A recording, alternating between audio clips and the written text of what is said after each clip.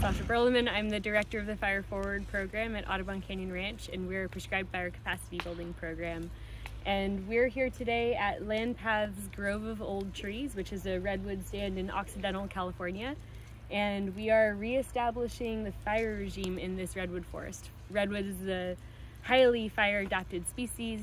It likes frequent low-intensity fire across the forest floor, and it's been a really long time since this grove saw fire. And so we're improving wildfire resilience, improving forest health, and re-establishing fire to this forest floor to benefit the forest. In the meantime, the partners that are here today are the members of the Good Fire Alliance and participants in what's called the Prescribed Fire Training Exchange, which is an event that brings together diverse partners to come together and learn and train and burn together so that we can improve our capacity and skills with prescribed fire as a restorative process. I copy, they just started. Yeah, we've got a lot of partners here today. So Fire Forward and LandPaths are kind of the cooperators in putting this fire together. And then we've got folks from state parks, from Laguna Foundation, from Santa Rosa Junior College.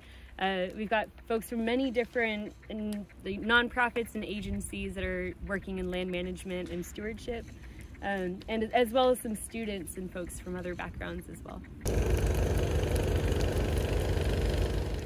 So this is a burn of about 12 acres in size on a 48-acre preserve that's open for public access.